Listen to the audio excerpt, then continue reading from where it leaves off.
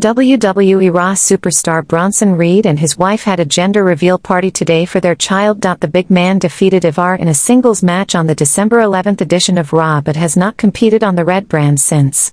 He was released by the promotion in 2021 and performed as Jonah in New Japan Pro Wrestling from 2021 to 2022. Bronson Reed returned to WWE in December 2022 and helped The Miz defeat Dexter Lumis in a ladder match.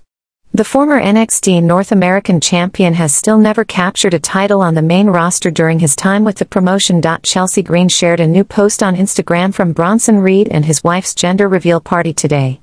Reed and his wife are expecting a baby girl, and Green sent a heartfelt message in her post below. "See you soon, baby girl, 2 hearts," she wrote. Bronson Reed responded to Chelsea Green's post with a heart emoji.